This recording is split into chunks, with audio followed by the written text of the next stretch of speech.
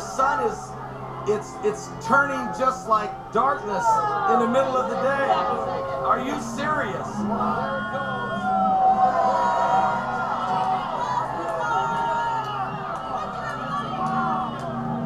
This is a sign from God, no doubt.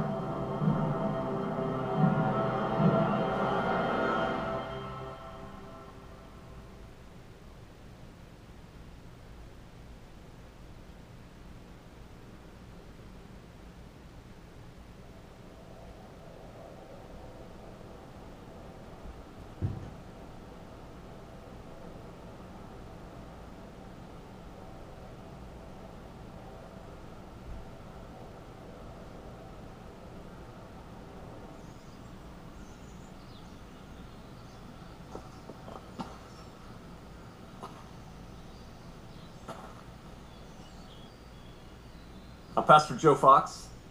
I'm the pastor here of Shofar Mountain. What do I do? Everything. Try to build community, try to pastor a flock. I call myself a neo-pioneer.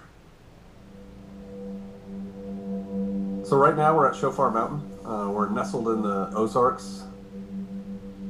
It is a community of like-minded people who believe, like I do. We started out as an intentional community where everyone lived here on this piece of land, and that has morphed into everyone has their own land, their own place, their own home, and yet still we're all very close to each other. You know, within a half a mile we have several houses of saints, and we get together regularly to play, to fellowship, to work. When somebody has a project that they need an extra hand on, it's just a phone call and a short walk or a very, very fast drive to get to their house and help them out. And we're all here.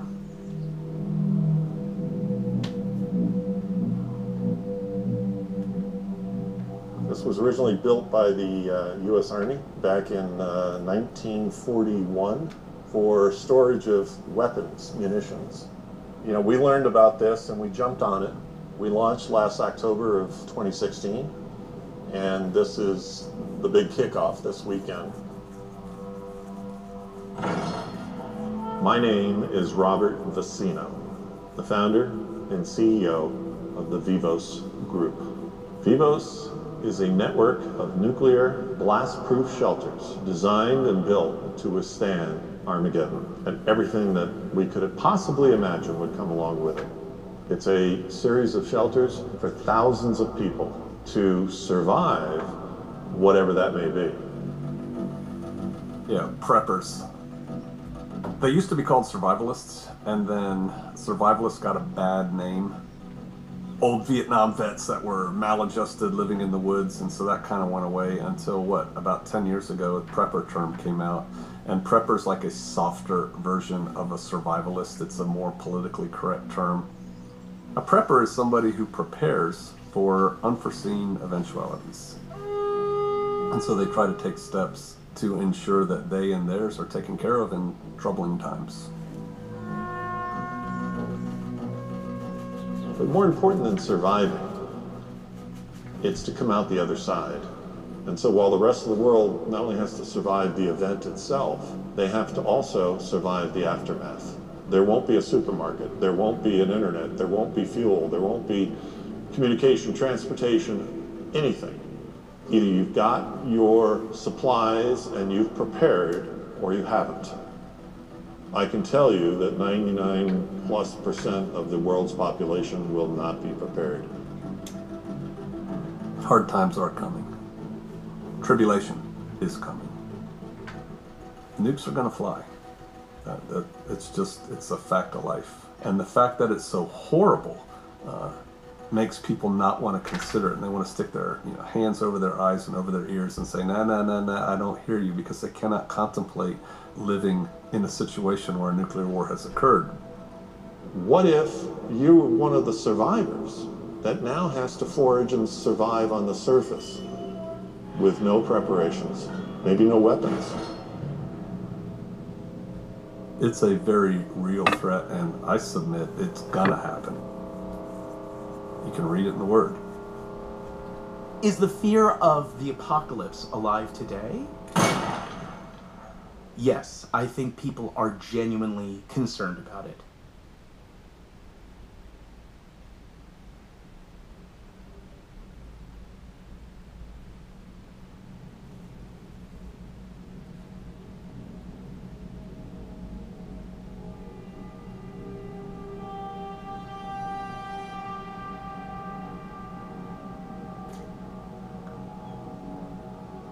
Yes, in the modern era, people are trying to still perceive and get a sense of the end of days. When is it going to happen?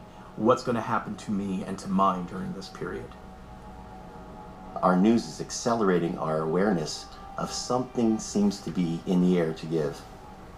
They did a search, right, post-election. What are the top questions per state?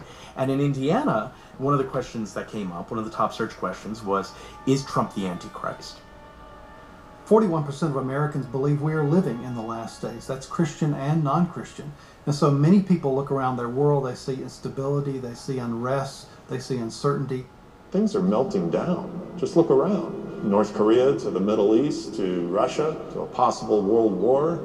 You know, the left versus the right. It's going crazy right now.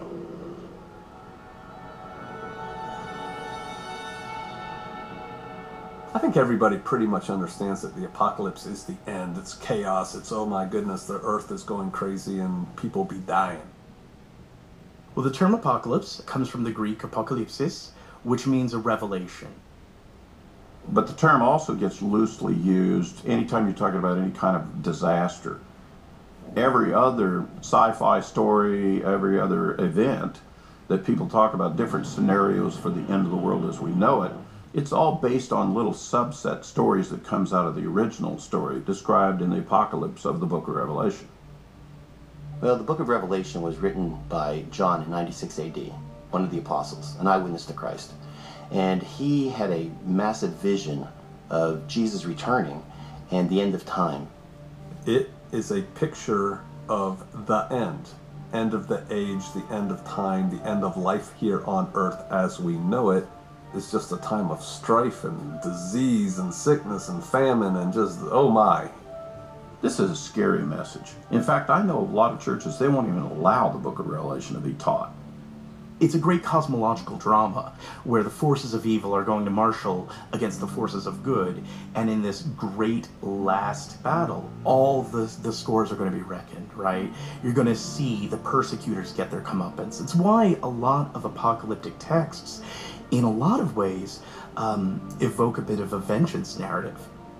And this culminates in the rise of a one world government, a one world power led by a guy, the Antichrist, who's in charge of everybody, and he's evil. He's evil personified.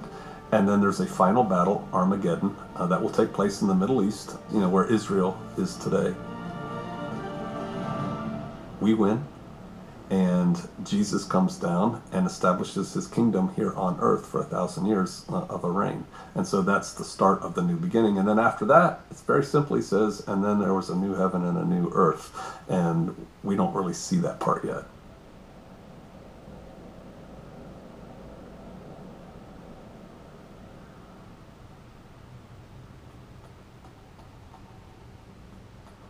What are the signs of the end of the age? They asked Jesus on top of Mount of Olives, not far from where we are right now. He basically says there is going to be a great time of trouble and tribulation. But he says before that, you have to understand there are several signs. Rumors of wars and wars, nation against nation, people against people, earthquakes, pestilences, and he spoke of all of that. And then, of course, he said, that is just the beginning. I've been studying prophecy for the last 30 years. I'm watching more now happen than I've ever seen before. We are watching nations rise against nations. We are watching the increase in earthquakes. We are watching volcanic activity. We are watching the earthworm. Well, so prophecy is some kind of prediction. Nothing wrong with that in the sense that, scientists make predictions. But of course, we make a distinction between scientific predictions, which we don't call prophecy, and religious or spiritual prophecies loaded with mythological, purposeful, meaningful type consequences of how it's going to affect our lives, your life, my life, what it all means for humanity, society, the world. Jesus' disciples approached him and they asked him a question. They said, Lord, what will be the sign of the end of the age and of your coming again? And one of the very first things that Jesus said to them is that life will be like it was in the days of Noah when the end times come. In the days of Noah, there was pandemic godlessness, there was unrestrained immorality, there was worldwide violence taking place. And Scripture tells us there was a worldwide flood where God destroyed billions of people and only 8 people were saved out of that flood. And the book of Revelation outlines the fact that God will unleash his wrath once again. That's a very unpleasant thought, but at the same time, you have to see it from God's perspective, that he's only giving people what they deserve. For a lot of people, they see the apocalypse, they dread it, but there are also those who hope for it, and who hope for it fervently, who want their persecutors, or who want people that they see as deserving of vengeance to get it. If your enemy is among the unrighteous, you're going to take pleasure in seeing them get their comeuppance. You're going to take pleasure in seeing them suffer the same traumas you will, but you will be redeemed at the end and they won't.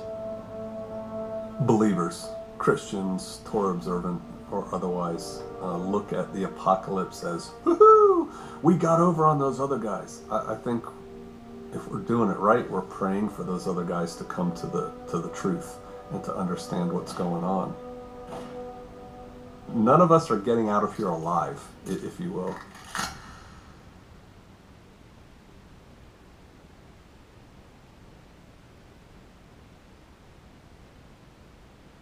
No, we had to go in and we had to do what was right, and a lot of people died.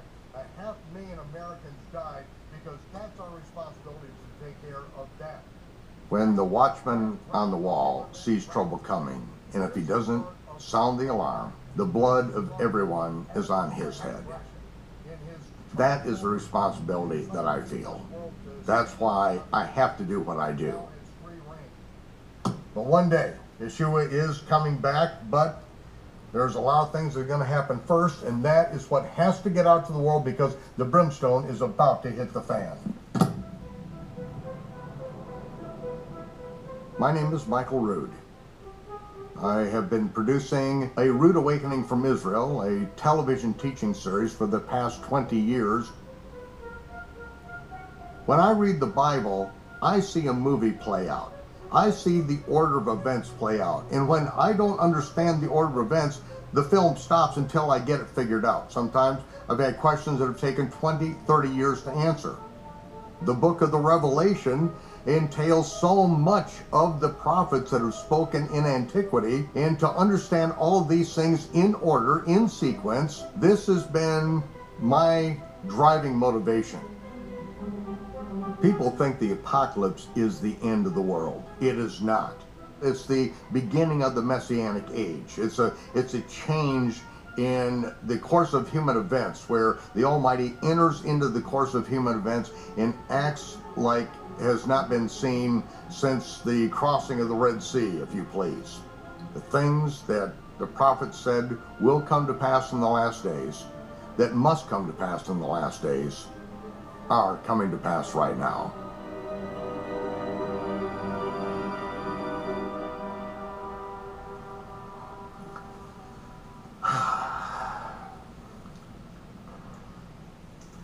All of my life, I've heard the mantra that Jesus could return at any moment. It's not true. There are legal prerequisites to the return of the Messiah if the Word of God is true. If what Yeshua said is true, if what the prophets have spoken is true, there are things that are coming down in the world right now that's going to turn everything completely upside down. There are wars spoken of against the land of Israel that will destroy entire buildings, including the wood, stone, and leave behind a deadly residue. When Israel cries out as a nation, Almighty God intervenes, and even though that war in the aftermath has turned the sun dark, has turned the stars dark, and turned the moon into blood, He is going to fight for His people, and they will survive. This is what is coming in the future, and it looks like the very near future. This fall, we are coming up on a very significant point in time. The armies are getting ready to make their move. Bible prophecy is being fulfilled today in the land of Israel. And we are in the middle of this thing right now. As Yeshua destroys those who attempt to annihilate Israel and nullify the everlasting covenant God made with his people. Yes, all of the land from the Euphrates to the Nile belongs to the sons of Israel. Every nation that stands against that covenant will find itself on the battlefield against the Almighty. I'm Michael Rood, bidding you shalom, peace. And I will see you on the sea of fire and glass when the smoke clears.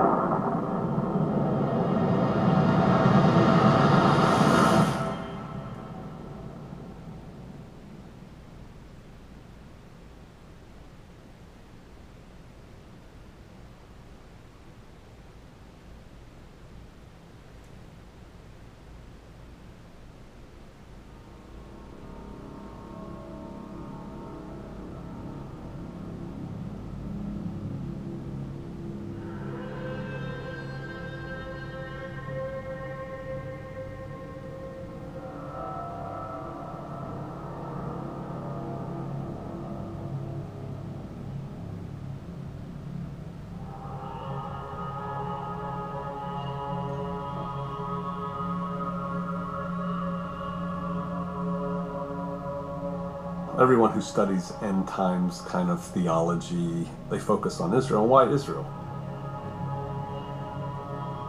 Right now it's a little country in the Middle East that has not a whole lot going for it in the terms of great powers or things like that, if you just want to look at it from a worldly perspective.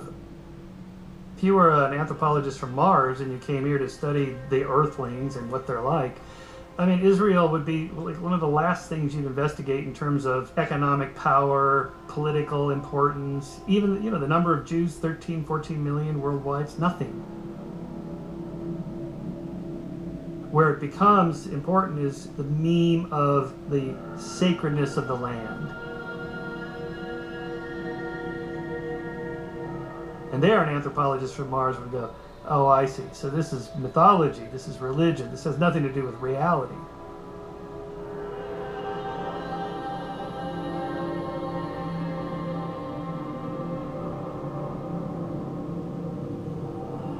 That part of the world is the part of the world that God has chosen for his people. The nation Israel is the only nation on planet Earth that God ever made a covenant with. In fact, he made a covenant with their founder, their ancestor, Abraham. And the Bible says that God would give the Jews a certain land that they would occupy forever. He also said that someone would sit upon David's throne, that being the Messiah. And so the reason Israel is so important, according to the Bible, is that God has made promises to Israel, some of which he has fulfilled in the past, and some of which he has yet fulfilled, i.e. those promises about the land. And so if you want to know what God's going to do in the future, you have to follow Israel. Israel has a lot of prophecy in the Old Testament that talks about what's going to happen in the last days. Just the regathering of it, that is one of the things that Jesus mentioned in Matthew chapter 24. He said that the fig tree will blossom. The fig tree is a symbol of Israel. How interesting that a people who have been scattered for 20 centuries all over the world have come back together exactly as the Bible prophesied that they would. If you were to pick one sign to say this is the sign of the end times, the regathering of Israel, becoming a nation again, and Jews all over the world returning to their homeland, that really is the sign of the end times. The 1948 formation of the State of Israel was the starting of the clock. This is it. The tribulation's going to come, the unfolding of the signs. Admittedly, that's a big one. Previous generations didn't have that. They didn't have Israel as a state.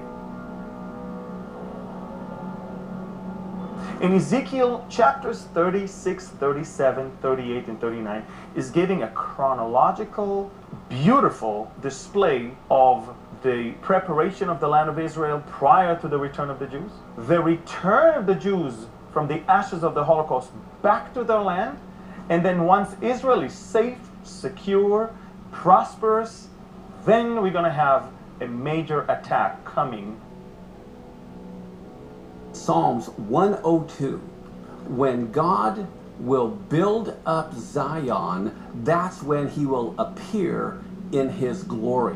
In 1967, Jerusalem, which is known as Zion in the Bible, was back in Israel's hands. Well, today, concerning the geopolitical state of Israel, all the uproar is about the building up of the settlements in Jerusalem. Everyone's complaining that Jerusalem continues to be built up by the Jewish people, taking over what they consider to be Palestinian territory. But in Psalms 102, the next verse says that this is written for the generation to come. But in Hebrew, it means the terminal generation, the last generation. So that is telling us the generation that sees Jerusalem is the terminal generation that will see the coming of the Messiah.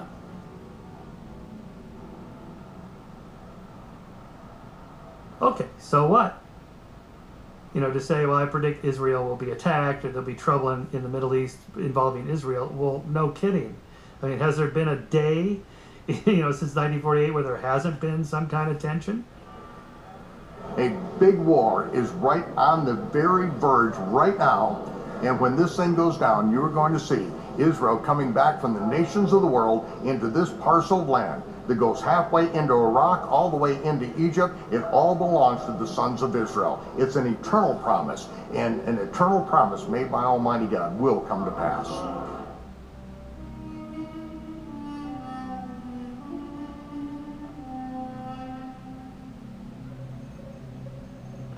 The first time that someone steps foot in the city of Jerusalem, you feel like you're home. It is such a foreign environment to anyone that comes from the West, but there's something about it that just feels like this is where I belong. Now, the world is upside down here. We've got the Muslim quarter, the Christian quarter. We've got the Jewish quarter. We've got the Armenian quarter. People from different parts of the world have come here and they've settled. They disagree on religion and 1,000 things, but yet this still is a city in which you feel a peace. As we are walking down here, little children, 2- and 3-year-old children, playing in the streets of Jerusalem. Just a couple blocks from the Muslim quarter, Jewish children playing in the street. It's not like what people imagine they see on television. People are living, it's real life here, and people are trying to find out how to live together, how there can be peace. Unfortunately, there are those who want to completely destroy Israel, that say they don't have a right to be here. This is their land. It has always been their land. So Jerusalem is the holiest of sites. It's the omphalos, or the navel of the world. Because it's where, in the Christian conception, it's where Jesus and the disciples worked, right? Where they walked, where they ministered. So the end of the book of the Revelation shows the vision of the heavenly Jerusalem. And this is supposed to be the focal point for this new world, in a lot of ways, this new society, where all the suffering and all the death and all the tears of the old order are wiped away. So Jerusalem plays an important role, both physically, but also symbolically. Jerusalem is ground zero for the apocalypse. All of the end time prophecies center on this very city. And it looks like everything is getting ready to go into play for the fall of 2017, which is the Jubilee year, according to the ancient calendar. A Jubilee year occurs every 50 years within a certain time frame on the biblical calendar. 7 years, 7 times to get to what is known as the year of Jubilee. And the year of Jubilee, biblically, is when all debts were canceled and all the land returned back to the original owner. Many people believe that God will return in a year of Jubilee because in Leviticus 25, God says all the earth is mine, the land will not be sold forever.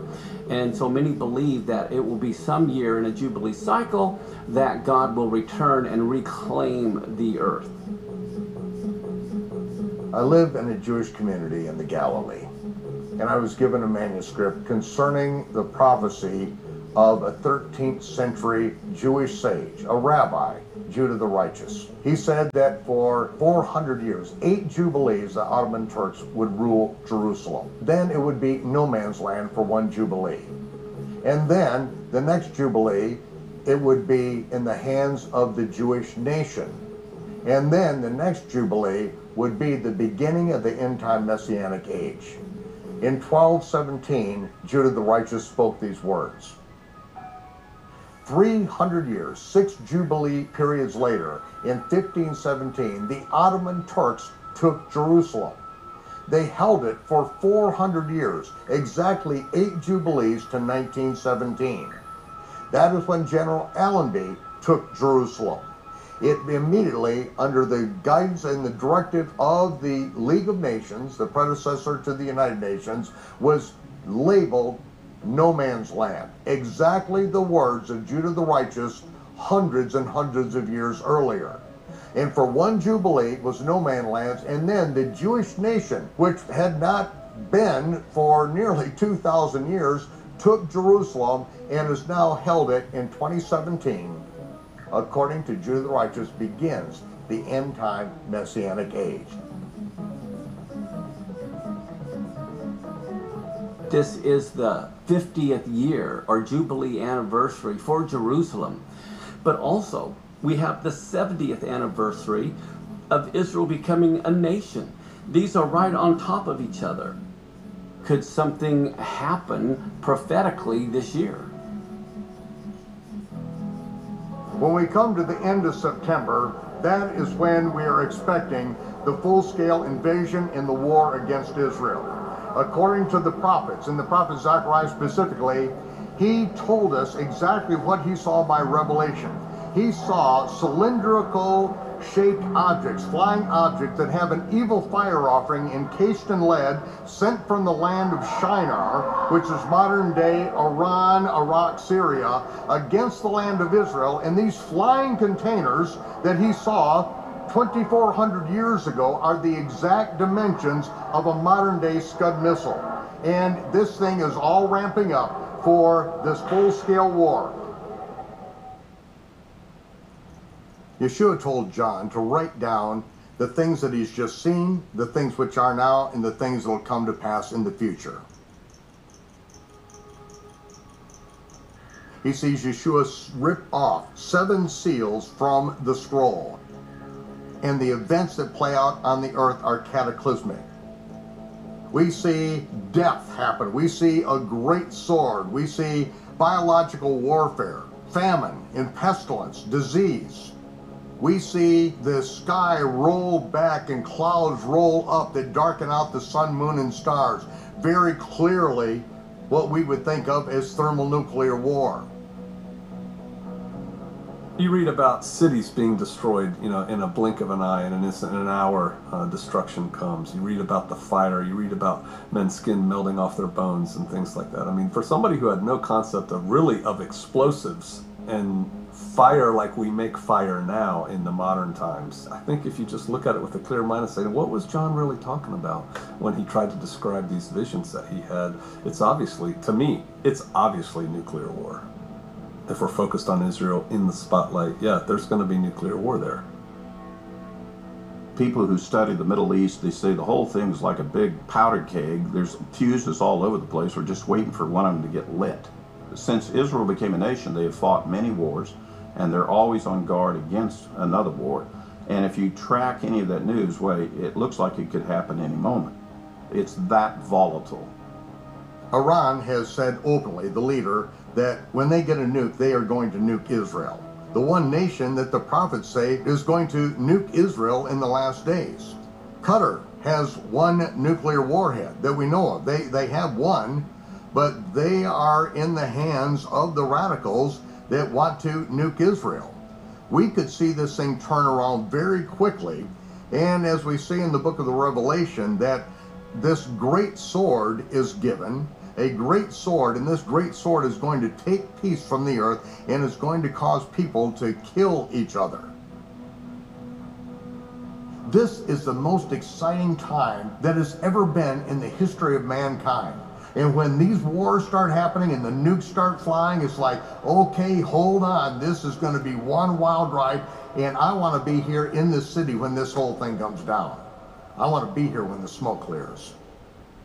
Michael Rood is one who is saying that there will definitely be a war in Israel and a nuclear war. Where does that come from? Is that a prophecy? Is that something directly given from God? Is that something that he knows for a surety, or is it something he's postulating as something that could possibly happen? I would be very, very interested to find out why he feels that would happen, if he has some spiritual insight to it. I'm very cautious. I have been hearing these predictions since the early 1970s. None of it has happened. There's nothing really happening in terms of the end of the world as predicted by the Bible or any other source. So really it then becomes an interesting study in the psychology of belief.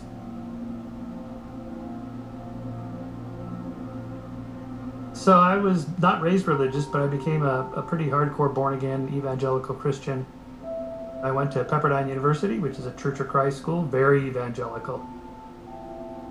We definitely believed in the end times, the apocalypse, the whole thing. I mean, I read Hal Lindsey's book, The Late Great Planet Earth. Oh my gosh, in the early 70s, this was the best-selling book in America.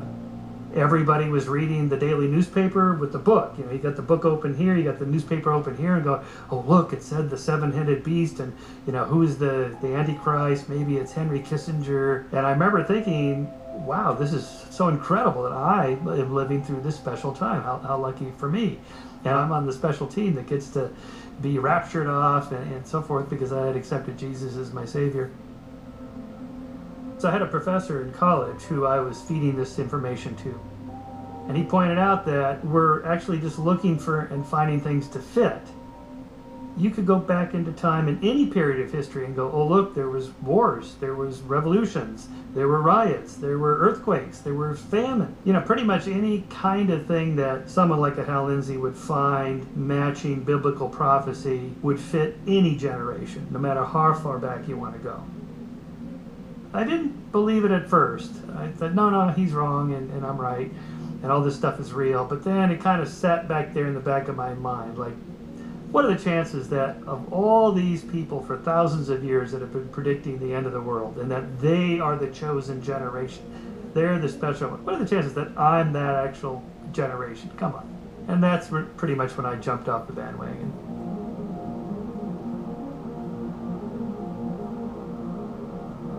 In 1954, there was a woman in the Chicago area, early follower of L. Ron Hubbard and Dianetics.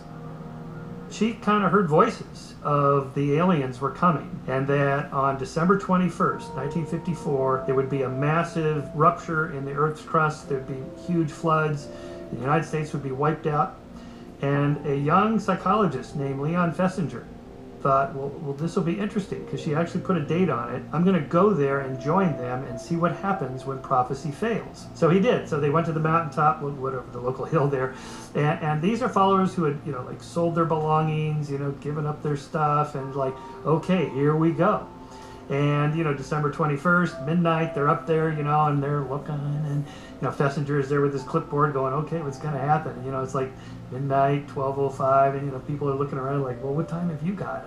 And then it's like 12:30, 1 o'clock. Well, maybe it was West Coast time, maybe my clock's off, and maybe we miscalculated. And anyway, so what Fessinger did was he wrote a famous book called When Prophecy Fails.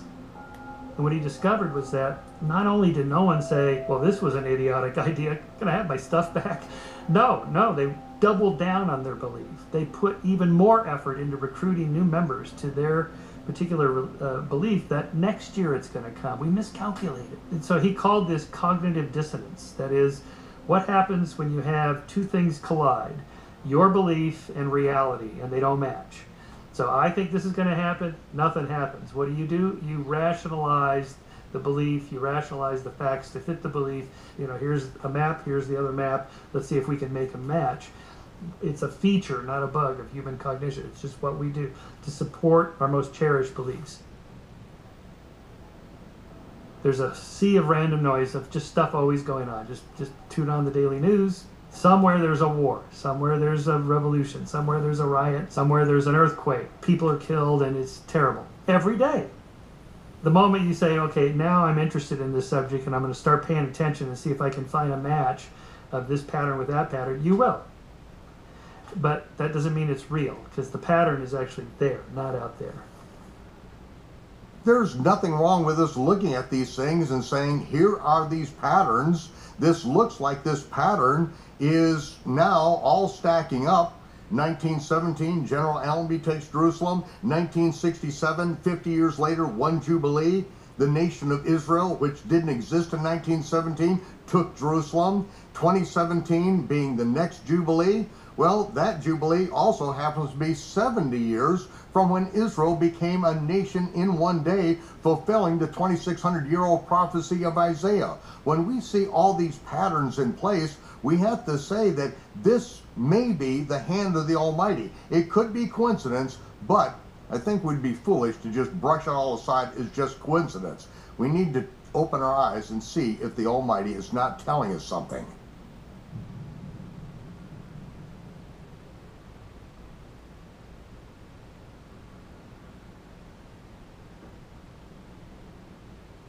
What's a sign? You know, they take many forms, but certainly signs in the sky have always been signs from the Father. And there are some amazing things going on in the sky.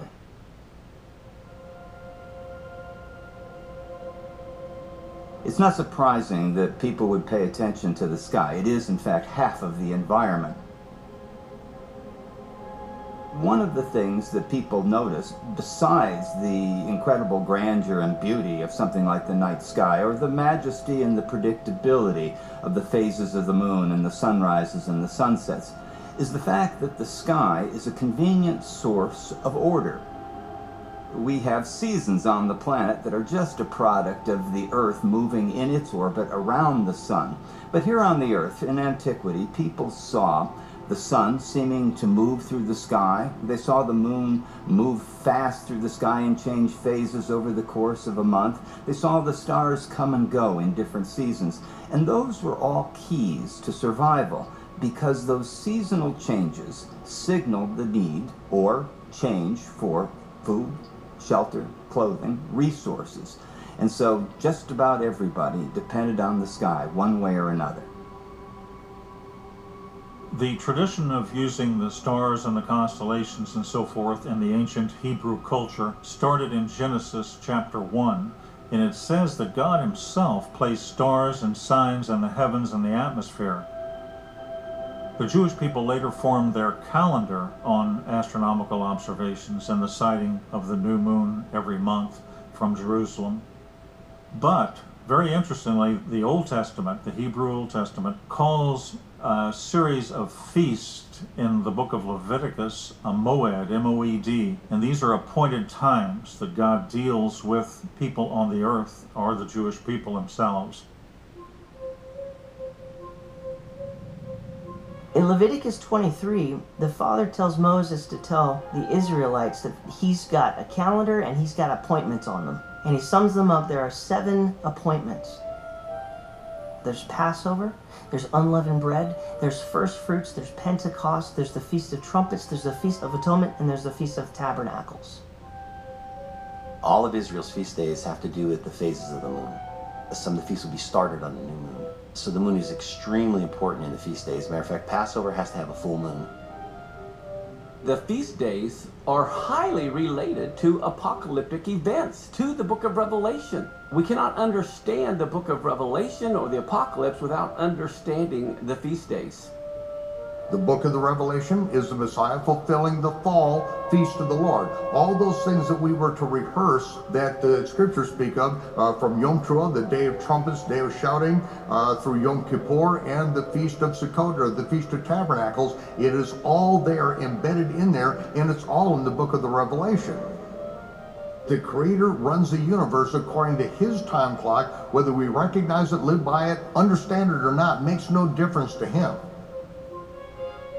The next feast that needs to be fulfilled is the Feast of Trumpets, and then after that, the Feast of Atonement, and then after that, the Feast of Tabernacles.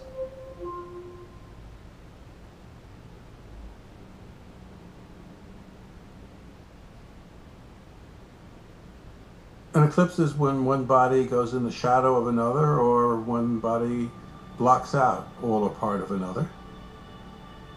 So an eclipse of the sun is when the moon goes between us and the sun. An eclipse of the moon is when the moon goes into the shadow of the earth. And these things happen 5 or 6 times a year. They're very ordinary. God said he created the sun and the moon for signs. What greater sign could that have meant but solar and lunar eclipses?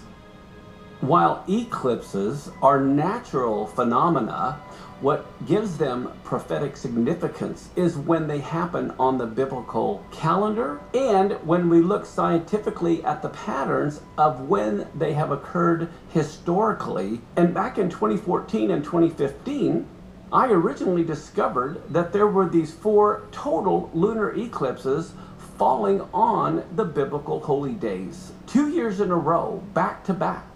So I did research to find out when was the last time this happened. And I noticed the last time it happened was 1967 when Israel recaptured Jerusalem. Hello, these are very prophetically significant. And then the time before that was right after they became a nation in 1948. And then the time before that was 1492 when all the Jews were kicked out of Spain because of the Spanish Inquisition. So all I did was connect the dots between NASA, when eclipses occur, with the biblical calendar, and then it comes to, okay, what is the prophetic meaning? The blood red moon is not uncommon in itself, but they are uncommon when they fall on feast days exactly, especially in tetrads, having 4 of them within a span of a year or 2. I think the celestial events are kind of like parables. Jesus taught parables and he hid truths in those parables. I think that's the exact same thing with celestial events. Just as if you're driving down the road and you see a sign that says the bridge is out, it better not be where the bridge is out. It better be a mile ahead to give you warning. So for me, these signs in the heavens were warning us about what is coming over the next several years. The Great American Eclipse is something that is fairly rare. We are going to see a total solar eclipse in August of 2017 come across America from the state of Washington to the state of Georgia.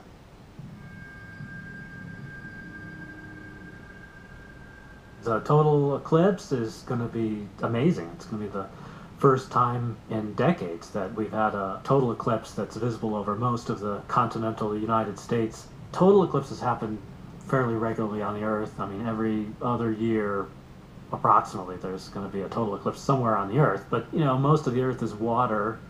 A lot of the Earth is not very well populated. This is the first event in most people's lifetimes where it's visible to millions of people. Almost anyone in the United States could drive and within a day be on the path of totality. So this is a big deal. Every culture for thousands of years have looked at eclipses as a warning from God or from the heavens. Well, what you have to do is look at the pattern. In 763 BC, Jonah was sent to Nineveh. Jonah was an Old Testament prophet who was commissioned by God to go to Nineveh. Nineveh is today currently Mosul. It was a very ungodly area. It was pagan. And he was told to go and bring him to repentance. Jonah balked at that, and didn't want to go, and rebelled, and went the opposite way. After he is swallowed by what the Bible says is a great fish, he is vomited back up on the beach, and he now goes to Nineveh. And when he finally goes there, the entire city repents, the Bible says, in sackcloth and ashes, including the king. There was a big plague that affected the entire city of Nineveh. As a matter of fact, the king couldn't even go out to war in the spring as kings normally do. This was followed by a civil war, which was followed by another plague. And then, in that summer, you have this total solar eclipse that goes over Nineveh. So all the Ninevites, they are scared to death, having had a plague, a civil war, another plague, and now this total solar eclipse. Nineveh is recorded to have had the Ber Segel eclipse of 763 BC. the thing that may have made Nineveh repent could have been that total solar eclipse. Jonah arrives on the biblical calendar the first day of Elul. Now that is going to be around September 1st. And in the Bible, that month is known as the month of repentance. Now what many people don't realize, this warning was a 40-day warning. Well, that leads you to Yom Kippur, the Day of Atonement, which is also the day of judgment when God judges the nations. And so here we have, on August 21st of 2017, a total solar eclipse that just so happens to occur on the 1st of Elul, the very beginning of the month of repentance that is leading up to the Day of Atonement, or Yom Kippur. This has to be more than coincidence. The sun, as far as a total solar eclipse, refers to judgment coming upon the nations. When was the last time we had a total solar eclipse that completely crossed the United States? Did you know it was at the end of World War I? And here we have America involved in World War I. Many people don't realize World War I also began with a total solar eclipse that went all through Eastern Europe, through Turkey, and even went all the way through Nineveh. And what do we see happened? The Ottoman Empire is destroyed, and the solar eclipse went right through the Ottoman Empire. So we see a pattern of judgment. Interestingly enough, Jesus said that a generation towards the end, asking about the end of time, Jesus said they would be given the sign of Jonah. Maybe it's talking about an eclipse. And if that's the case, then America needs to take warning. There are some people who just don't listen to reason. Eclipses repeat more or less on the surface of the Earth as the Earth rotates and the moon goes around the Earth every 18 years, 11 1/3 days. A third of a day gives the Earth a third of a turn. So each eclipse is in that series, which is called the Saros, is a little further north, or a little further south than the last one. And by the time you're through with 300 or 400 years, the Earth's surface is covered with the paths of eclipses. We just happen to be in the middle of this one, which is fun for us, but there's nothing really special about it except that we happen to live here. You know, people in history have been afraid of eclipses and thought they sort of, were foreboding signs of things to come. And that's where science is helping us. I mean, we're not afraid of eclipses anymore, at least most people aren't. We understand what they are. It's just a simple geometrical alignment. I think one of the things that's happening with the Great American Eclipse is that there's something following it. On September 23rd of 2017, there is an alignment that is happening in the sun, the moon, and the stars, and the constellations, which looks like something that John wrote about in chapter 12 of the book of Revelation. In the first 2 verses, he's talking about the sun, the moon, the stars, the wandering stars, which we call planets, and a constellation, which is Virgo. John says that he sees a great sign in heaven, that there is a woman, she is clothed in the sun, with the moon under her feet, and she has a crown of 12 stars on her head. But she's also pregnant. But not just pregnant, she's in labor and about to give birth. We know that Virgo would be the woman. The moon will actually be at her feet. The sun will traverse right by her shoulder, clothing her in the sun. And in her head will be 12 stars. 9 of those will be the constellation of Leo. It makes up Leo. They're always there. But the 3 other ones that are not there are the syzygy, the alignment of planets. Mercury will align. We'll have Venus that's there, and also Mars, making up the 12 stars. And we can see that the 12 constellations around the ecliptic only has one woman in it that the sun, the moon, and the wandering stars can travel through. And that would be Virgo. A woman clothed with the sun, with the moon under her feet, and on her head a crown of 12 stars. She was pregnant. Now how can a sign in heaven be pregnant?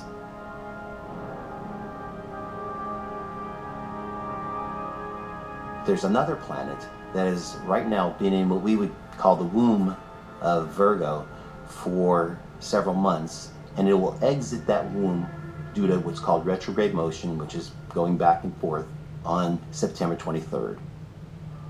What happened in November of 2016, the planet Jupiter moves into the birthing canal in the constellation of this woman, and it stays there for a period of close to 42 weeks, which is a human gestation period.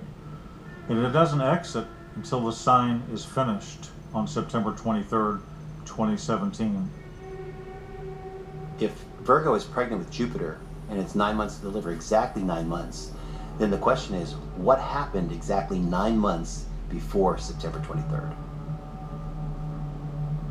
So the UN Resolution 2334 passed in December of 2016, censuring Israel for having any type of developments, any type of settlements in the 1967 borders. And that has caused a major firestorm. Those settlements are in those areas that are contested by the Palestinians. That censuring has really given the world a stance against Israel. The UN seems to have resolution after resolution against Israel, the tiny nation that's only the size of Connecticut. And I think you're seeing an anti-Semitism. One of the things that I've noticed is that every time you see anti-Semitism grow in the world, whether it's 1917, whether it's 1939, you usually see a world war. When we see this occurrence of Jupiter going into the womb of Virgo, that does happen every 11 years. It's not rare. We know the moon's at her feet once a year, so that's not rare. What we do see is very rare are these three planets lining up in Leo. As they come in, again, this makes this occurrence once every 7,000 years. That is extremely rare. I actually took the time, I went back 6,000 years, and I took screenshots of every single time that the woman was clothed in the sun with the moon at her feet. Because again, that happens every year. But do you have her giving birth? And do you have 12 stars at her head? There's never been a day that the exact same thing that happens in 2017 has ever happened. I also went 1,000 years into the future. It's just not there. This is the year that it seems that John saw. Right down the line, every single thing that's going to happen on September 23rd, factually, is mentioned in a book that's 2,000 years old. This is what Revelation 12 is talking about. And so it's a time marker. This is starting to happen now. And I think if the people are right about this, and I find the evidence rather compelling that they are, I believe we can expect to see some significant activity on or around September 23rd. It's like I tell people, your world can change very quickly. Shock and awe, for real. It's very interesting that this Revelation 12 sign, it aligns at the time of the Feast of Trumpets. The alignment will be obscured because the sun will be there. It's happening in the daytime. How is this sign going to be seen? How is it going to be observed? It can be observed by astronomical programs, but it's going to be observed very likely by people. Is there any scenario that can allow us to see this alignment in the middle of the day?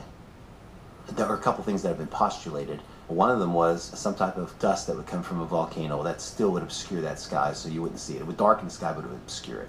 The other one is that some type of cosmic occurrence could come and cause the sun to be darkened. We know it can't be an eclipse because the moon's on her feet, so we know that. So it would have to be another body, another object coming and obscuring the sun. And that would have to enter outside of our solar system.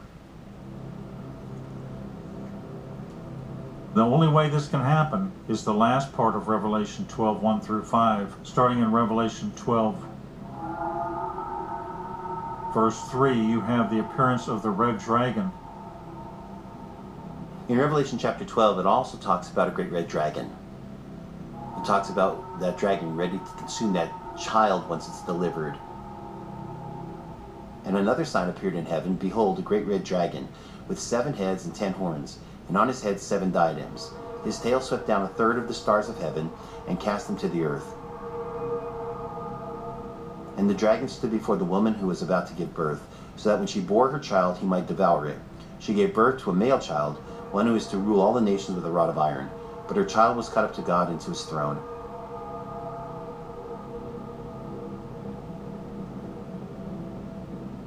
On September 23rd, 2017, this very highly unusual once-in-an-era alignment can be seen in visible light by the naked eye if Planet X eclipses the sun during that morning.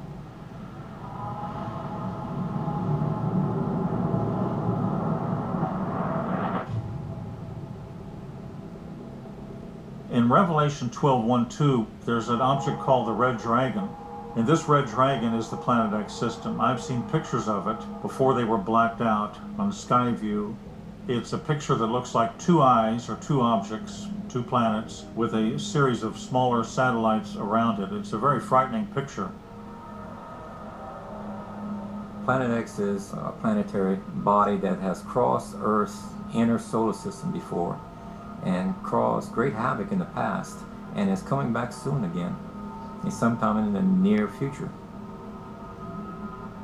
People have known about it for years. It's been in popular science magazines as far back as the 1950s, stories about Planet X. The real hunt for Planet X was the launch of the space probes in the 1970s and the launch of the IRIS satellite in 1983. This is an infrared satellite that was doing sky mapping in the infrared range in 1983. And this absolutely located it and gave definition to it. It was major news on the front cover of U.S. News and World Report. It was in the New York Times, the Washington Post. It was a big story, but nobody paid much attention to it. It has a straight elliptical orbit, and it's come through and it crosses Earth path twice. That gives us 3 fixed points. The center of the sun, where it pivots from, and 2 crossings on Earth path, which is roughly 5 months apart. It's not going to collide with the Earth, but parts of its asteroid belt and so forth will collide with the Earth. Well, a third of the stars thrown down by the Dragon's tail is an asteroid debris field behind this object.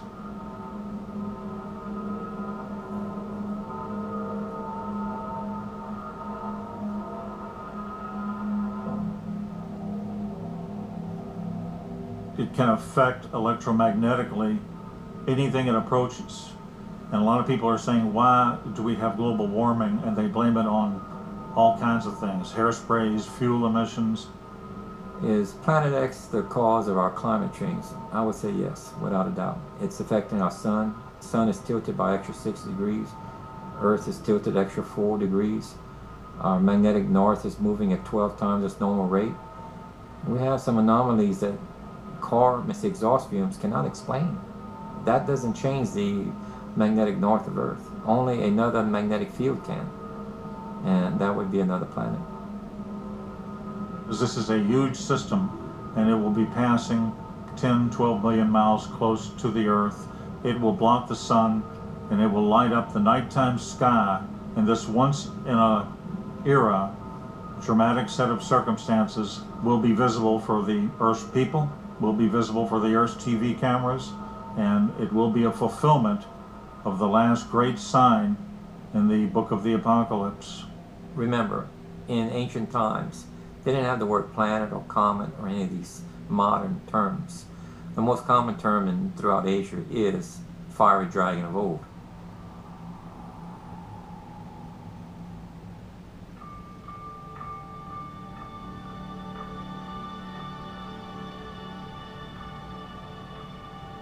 Planetary science is the study of all things planets. Everything that happens inside a planet, the planetary motion around its host star, even to some extent what inhabits the surface. My sub-discipline within the broader umbrella of planetary science is kind of astrophysics, so the study of planetary orbits, how do they interact with each other, how do planetary systems form and evolve.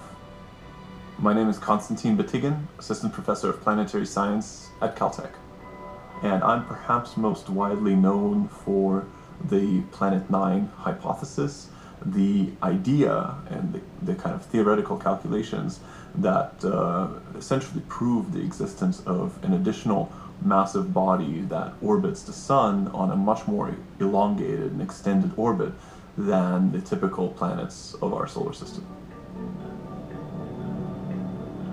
Planet 9 is a planet about 10 times more massive than the Earth itself that resides so far from the sun. It still orbits the sun, but its orbit is so big that it takes 20,000 years to go around. We have legitimate data to really support the notion that indeed there are patterns that can only be explained by the existence of an additional planet. If you go to the outer reaches of the solar system, the most distant orbits that we know of, they all swing out into the same overall direction. And that's telling us something, that there is a gravitational pull that is acting to sort of shepherd these little bodies that we observe. The question then is, where is this gravitational pull coming from? And using relatively sophisticated mathematical models of the solar system's evolution, right, the gravitational pulls among all of these bodies, we can demonstrate that this clustering of orbits, this alignment of the distant bodies, is indicative of the existence of an additional planet in the solar system, and using their orbits we can calculate the orbit of the planet. Planet 9 is exceptionally dim. Backyard telescopes, no matter how big, cannot spot Planet 9. It is what we call technically a magnitude 24 star, which is just astronomy talk for really dim. So we need the largest telescopes on Earth, even to just spot some of the light that's been reflected off of its surface back onto the Earth. We may discover this hypothesized planet this fall. We're hoping to, actually. And if we find it, though, it's going to be 1,000 astronomical units away. We may find it this fall, but it's not coming to get us or anything like that. Planet 9 is they're looking for something that's also perturbing our outer planets, but it has a large orbit that's outside our present solar system. Well, that's not what I'm looking at, and that's not what's been misrecorded. We have another smaller body with a much smaller orbit, roughly 360-year orbit coming in and out. That's roughly about 90 to 94 astronomical units out. We're looking at two different objects.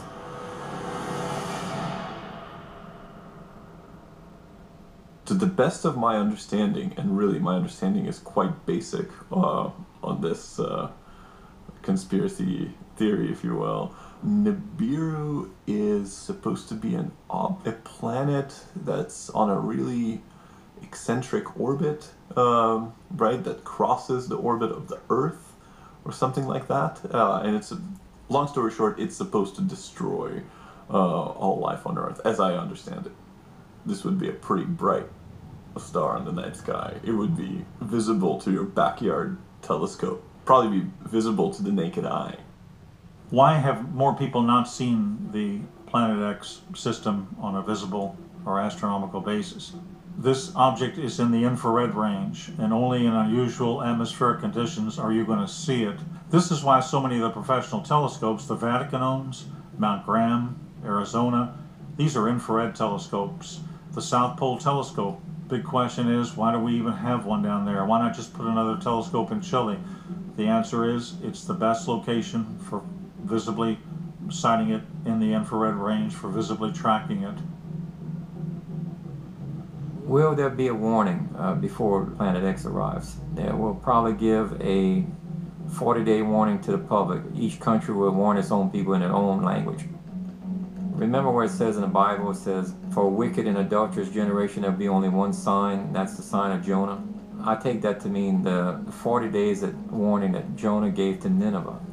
This is when Planet X is just rounding the sun, and we can see it from where Earth is at the time. We have visual sighting of it then at 40 days. The model works out with that comment. That's exactly what Jonah was showing to Nineveh. Some have suggested that the dragon could be Planet X, Nibiru, Planet 9. I'm skeptical about that, even though I wouldn't throw out any possibilities. It's named Planet X because it won't get a name until somebody actually observes it, so it's never been observed. Today we're seeing some people look at Revelation chapter 12 when the Bible talks about 12 stars and it talks about a red dragon, those type of things. As I look at Revelation 12, and as you really just read it in its natural element, you'll see that really what the author is talking about there is he's retelling the history of Israel. Obviously the 12 stars would refer to Joseph's dream in Genesis 37, speaking of the 12 tribes of Israel. The red dragon refers to Satan. Those things are pretty much explained in the passage itself. And I think one of the cautions we must have in biblical prophecy and looking at the signs is that sometimes people go out into the world, they see things that are happening or about to happen, then they retroactively apply those things to Scripture. I think that commits an error of reading things into the Bible instead of seeing the Bible for what it's actually saying and then going out in the world and saying, are those things really happening? Planet X, or Nibiru, has been read into the Scriptures. It's not literally there, and it's not physically there. People are looking for a natural reason why the events transpire in the book of the Revelation. Planet X is just the imagination of people that has fallen so far on the ground.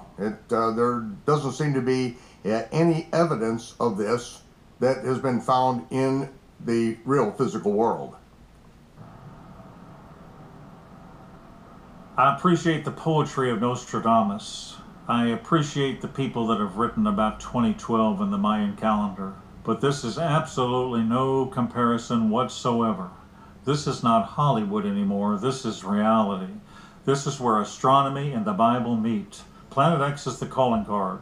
It creates all of the anomalies, all of the atmospheric conditions, all of the asteroid impacts.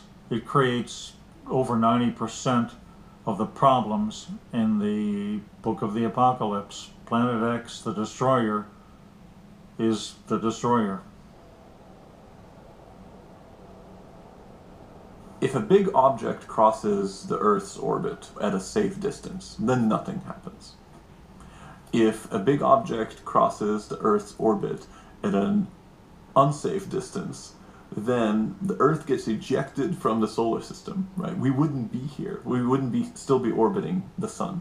The gravitational kick that we get from a body like that would be absolutely detrimental to our orbit. And as a consequence, we know that this has not happened because we're still here. It also just makes no sense from the point of view of, gee, the solar system has lasted 4.5 billion years, and something that plows through the solar system every orbit would have disrupted that, right? Let's ignore that for a second. It's just its immediate effects would be visible.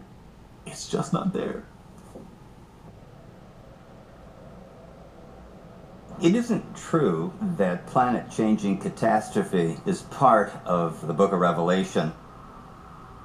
We do a disservice to antiquity because we don't really understand what they were saying, and we allow ourselves the indulgence of imagining that they thought about these things the way we did, that they coded them into their traditions and their beliefs as if this is just carried forward. Well, I think that is an underestimation of people's imagination and, in fact, the solidity of their cultural traditions.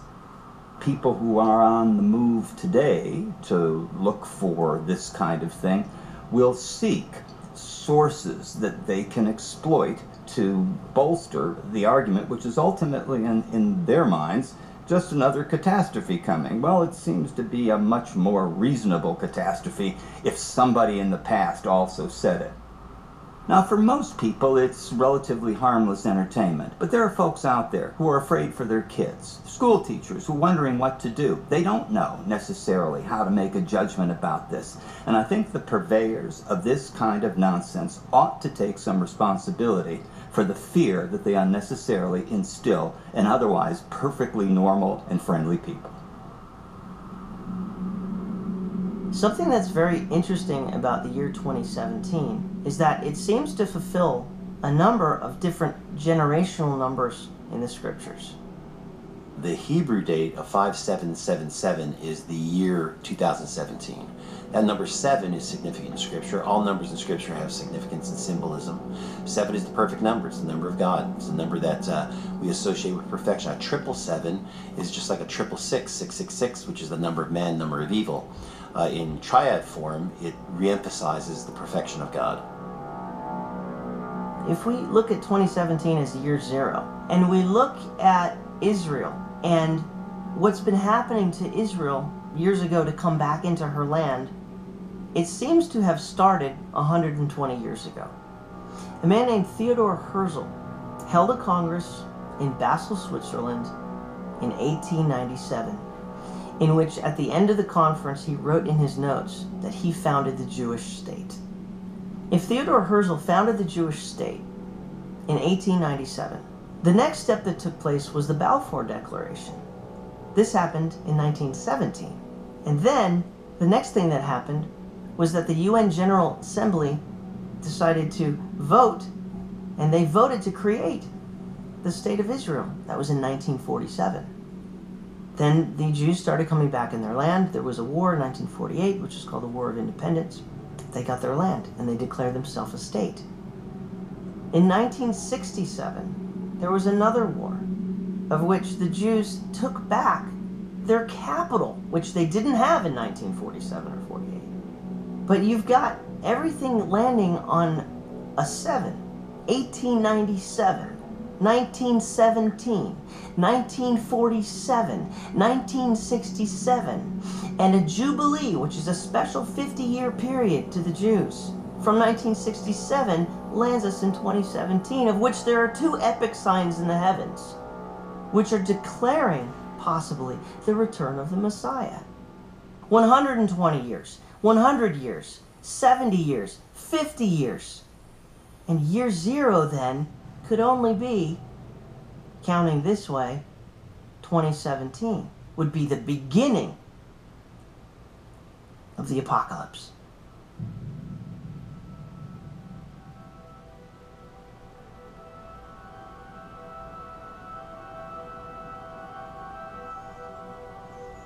But what happens on September 23rd, 2017? We can only speculate, and we have to be careful. Personally, I found that I cannot find anything better that would paint the picture that we read in Revelation 12. September 23rd. Okay, what's going to happen? Probably the same stuff as September 22nd and September 24th. Daily current events. Now, I can't say nothing big will happen. I mean, it's possible that Trump will do something and North Korean dictator will do something. You know, of course, but these things could happen any day. I personally don't get all bent around the axle on dates and times and this, that, and the other thing. Even though I look at things and I analyze them and I'm thinking, you know, this could happen now, this could happen then, I'm prepared for the long haul.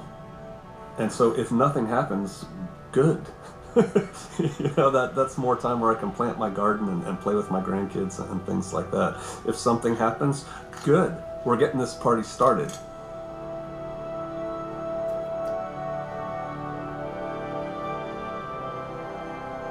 We tend to assign a lot of meanings to the motion of stars as they appear on our night sky.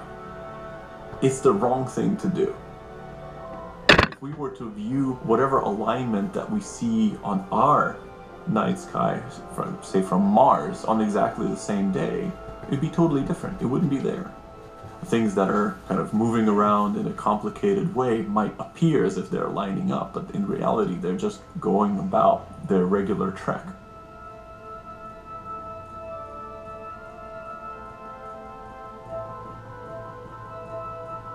If nothing took place, I just don't see that happening. I can't see that happening.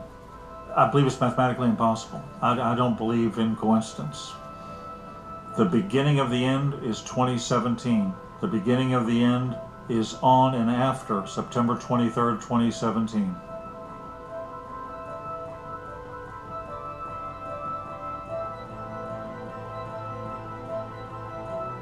The end-time Messianic age is upon us. The confirmation of the covenant, watch, this fall, will be the day of trumpets. It was a privilege to serve you, and it will be an honor to die by your side in the service of the King of Kings. I have daughters and I have grandchildren, and before going, I'm going to make sure that they understand that this is something that I feel that I need to do, and I'm going to be leaving them instructions on what to do should this all take place. Most people in the world, they don't want to see it happen, and most people are going to keep their eyes closed and pretend nothing is going to happen. And when it does, they too will be in a little bit of shock. These things were prophesied 2,000 years ago. They're coming to pass now, and now they're seeing it happen. So hopefully I put it in context for them so that they will know what to do.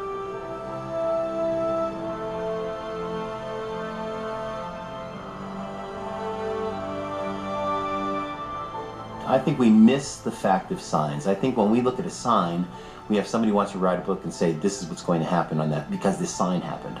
I think the message of the sign is really kind of to alert us. Again, as Jesus taught in parables, he hid truths there. Can we just pass it off and say it means nothing? I think even a skeptic cannot pass it off and say it means nothing.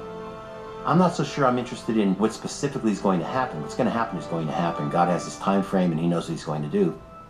What I'm more interested in is seeing America, seeing people wake up and seeing people say, hey, let me throw off any of my preconceived notions.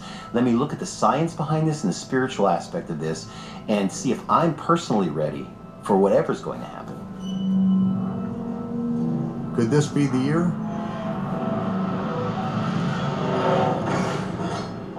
This could be the year.